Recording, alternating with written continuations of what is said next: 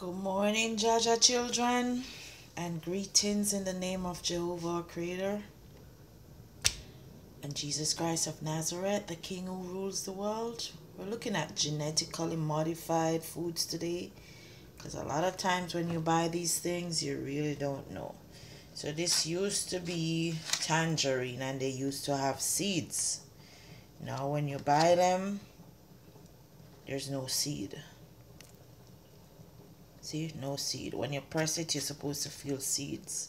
Same thing with the orange. A lot of these things come out of California too, and the United States, all over. Used to be, when you buy them, you get seeds in them.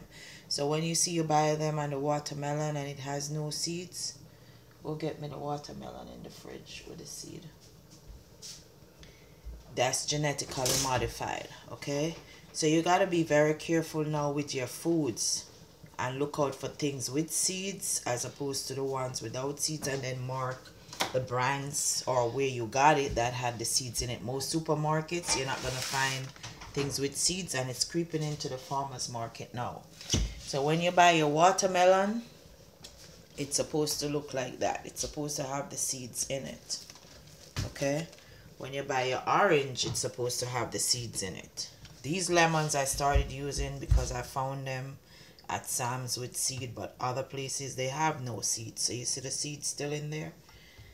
This is the cherry with the seed, and this is the grape with the seed. That's the one I buy. So also these are organic berries. That's good for your daily health as well. So that's what's that, raspberry. This one is blackberries. So add these to your diet every day, the organic version, because you got to eat the skin, and you can wash them nicely with some baking soda so that you clean off the